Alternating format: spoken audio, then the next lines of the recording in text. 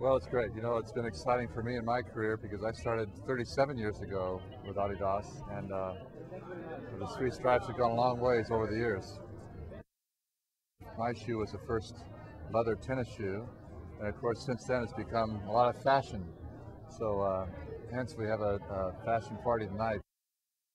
I don't know. You know, I've been asking myself that question for 37 years, but it has gone well. I think it's just a classic look. You know, the white shoe is a very basic classic look. I've seen it in Paris, the streets of Paris, with people wearing, you know, tuxedos with the white tennis shoes, and so you know, it's the white shoe. So I think that's really the main thing. It's a classic look, and it's something that can go with almost anything you wear.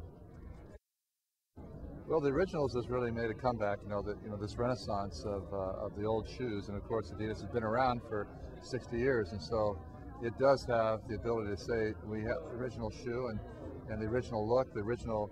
You know, I wore this tracksuit when I was playing in the 70s, and so it's the old look. You know, it's a Renaissance look, and so it does have a lot of history to show. Not many companies can do that, and say we're going to talk about history because some companies are so young they can't do that.